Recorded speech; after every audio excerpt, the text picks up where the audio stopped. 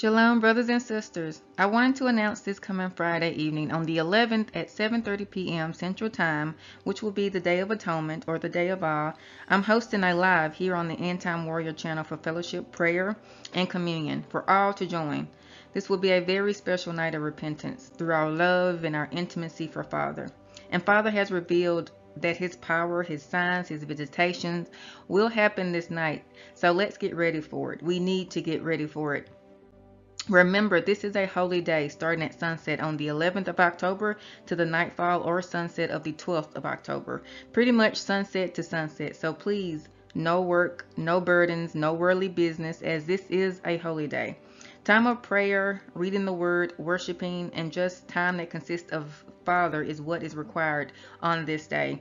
And as the days are leading up to the Day of Atonement, offer up a sacrifice unto God, laying our bodies down as a living sacrifice, leading up to the holiest of holy days to confess our sins in order that we may find grace and favor and forgiveness and deliverance. In order to receive God's power and his spirit on the night of atonement is how we prepare spiritually for that outpouring and visitation coming upon us that night from the Lord of hosts. So I invite the saints of God to gather this coming Friday on the 11th at 7:30 p.m. Central Time for the gathering of the Day of Atonement, so we embody and in spirit and in truth can pour out our hearts through repentance and receive Father's blessing upon us. Please don't miss out and pray. Please pray about this. Maybe God is moving your heart to gather by watching this video. But pray about gathering. Pray about what you can bring unto Yeshua HaMashiach, Jesus the Christ, in prayer that would be most pleasing unto Father. Maybe the Lord requires something specifically from you in this gathering, but go pray and find out what it is before you partake.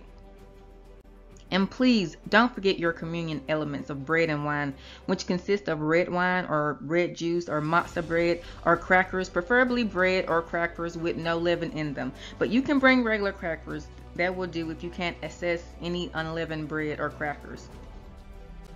For more information or questions, please email me. My email will also be in the description below, guys. This is going to be a glorious night together with many signs and wonders also happening too. I hope to gather with you all, and I cannot wait to gather with you all, as the Day of Atonement will be a very miraculous special night for the body of Christ indeed. So let's gather together for it in spirit and in truth. I love you all, and hopefully we'll see you soon. Shalom.